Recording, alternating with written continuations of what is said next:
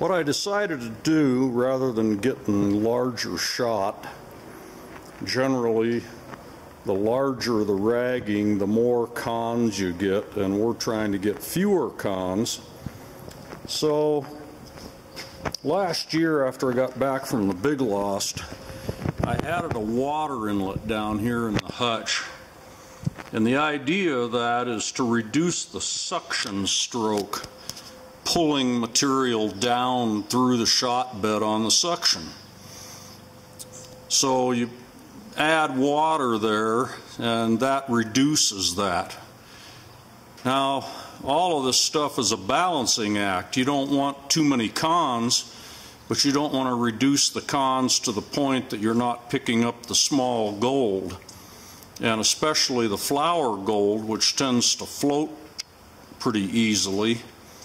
So what we're going to do, what I've read suggests that you want 1/3 of the water going in that flows across the bed, and you want 2/3 going in under the hutch.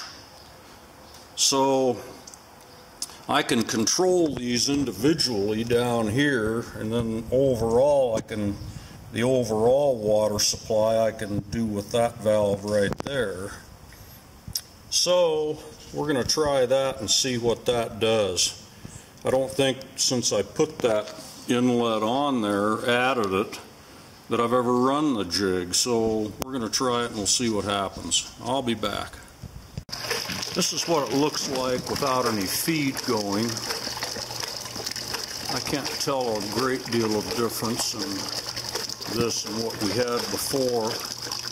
I've got a little less shot in there. You can see a little shadowing from the baffles, but it looks like it's doing okay. This batch of material is just straight sand, which should be more difficult.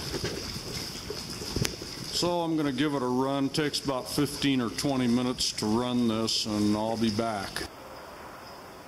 It's obvious that there wasn't any improvement in that. So I'm not sure where to go from here. It seems to me that running dirty sand, and this batch was almost all sand, so we should have gotten a little more sand through, and we did. But it looks like it pretty consistently is doing about a 6-to-1 reduction, and I would have liked much more to have seen something like on the order of 50-to-1.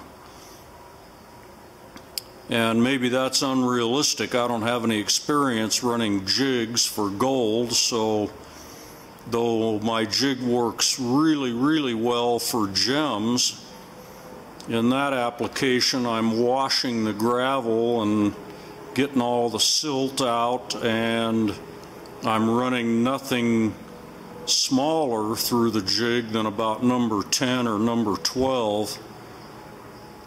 So it isn't really an apples to apples comparison, but I'm not sure where to go from here.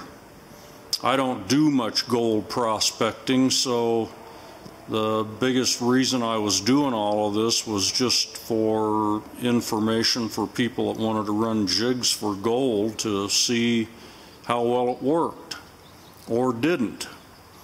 And I'm sure there's a lot more things going on here that could be changed to improve this.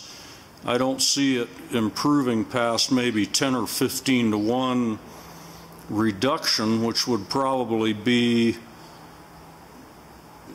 something like you would see on a rougher jig, where your initial reduction, and then you run the material through again to clean it. In fact, you may end up running the material, you may do your roughing application and then run the material through 2 or 3 more times to keep refining what you get, doing a hutch clean out after each run, and then run that material through again, and eventually you'd probably get it down to a pretty small component that would be heavy in gold and the other heavy minerals. So that's it. I don't know what else I can do. I'll see you guys later. After the last segment, I had an idea. Thought maybe I'd do a video that would be of interest. What I was thinking of is, here's a 100 mesh classifier. Now this is really, you can see through this stuff, but obviously this is really pretty small. And I thought what I would do is wash my material through that to get rid of everything smaller than 100 mesh.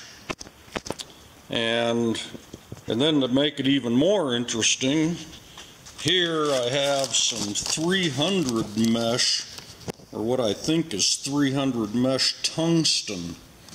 And tungsten and gold have nearly identical specific gravities. And as you can see, I'm going to turn the vibratory classifier on.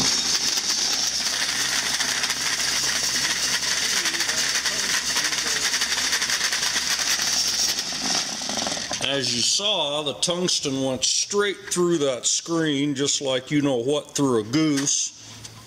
And there the tungsten is on a piece of paper.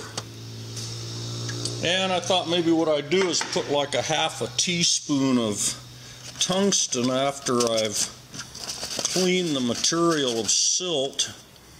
And I thought I'd put a half a teaspoon of tungsten in there, and we'll see if the jig recovers it. I thought that might make kind of an interesting test. So I'm going to get some things set up here, and then we'll be back. Boy, that stuff is really fine. I don't know if you even wanted to mess with gold that fine unless you had a whole bunch of it. I'll be back in a bit. After attempting to de-slime that sand that I was using yesterday, I found out that about 70% of it was smaller than 100 mesh. And it would have taken half the day to end up with a 5-gallon bucket of that material with the 100 mesh cleaned out of it. So I looked around the shop and I had this material, which is, I don't know exactly what it is, but it's clean river sand from out here in the Snake.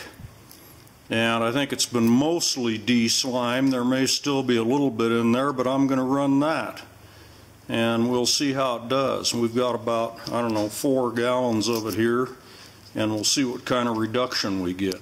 Back later.